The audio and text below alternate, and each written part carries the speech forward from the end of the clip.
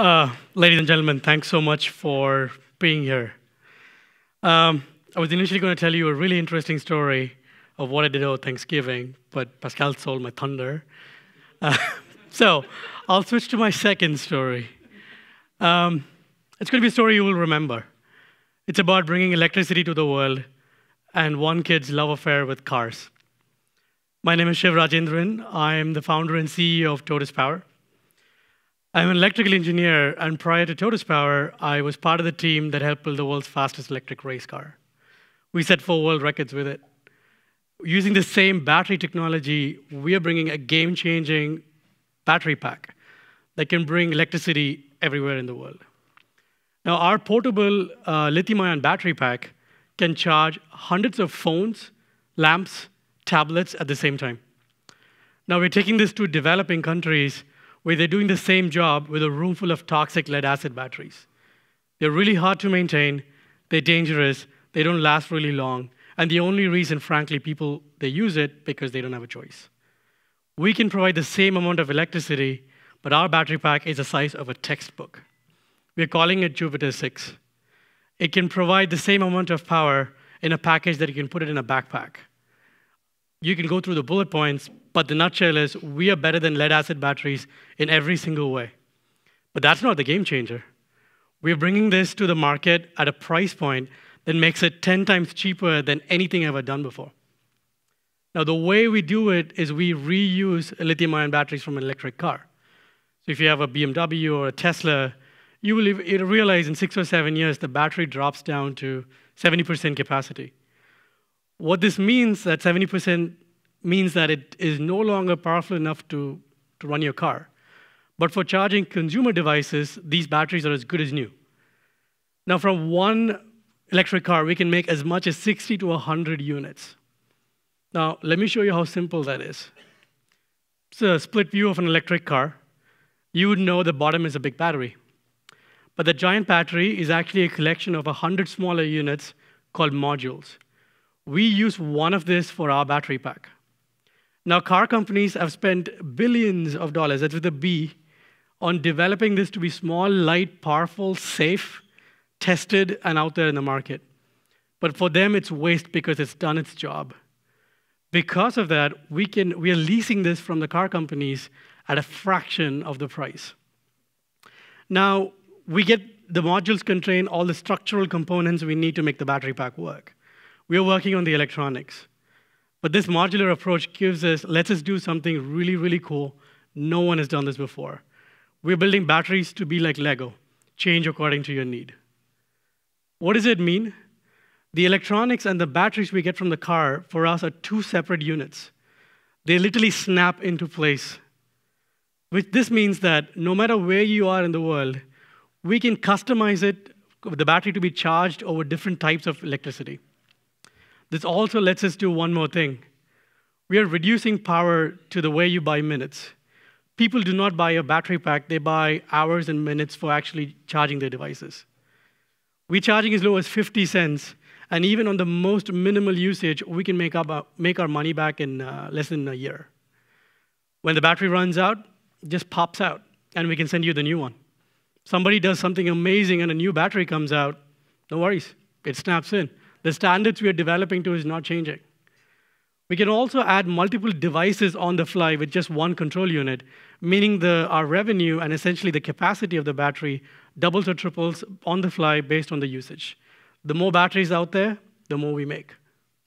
Now, how does this compare to what everybody else is doing? Now, a lot of money is being spent in making batteries amazing, smaller, lighter, more powerful. But you know what? Everybody's building boxes.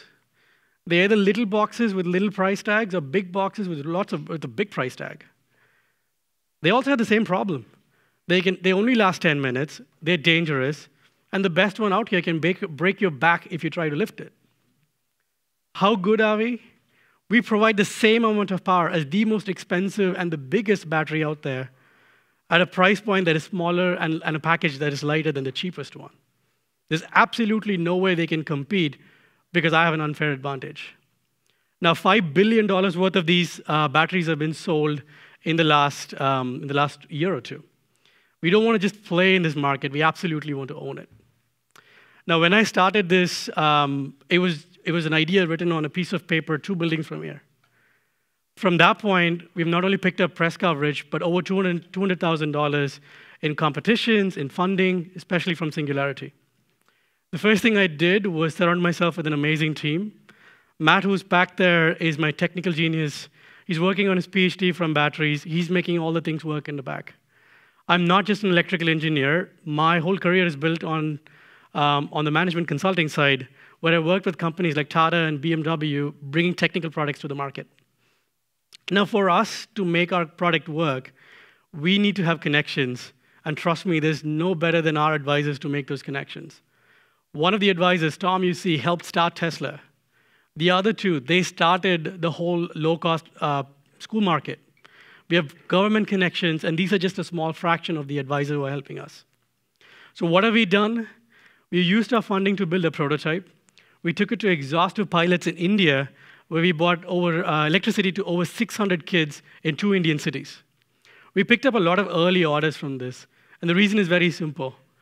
The schools and nonprofits that we went to, they've invested heavily in technology products. They don't have power to run it. We became the enabler for that work.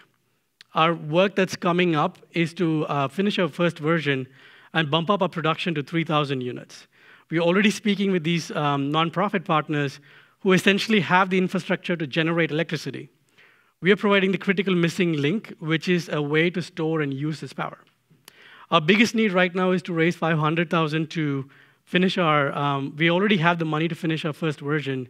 We need to get up to manufacturing. That's our biggest need.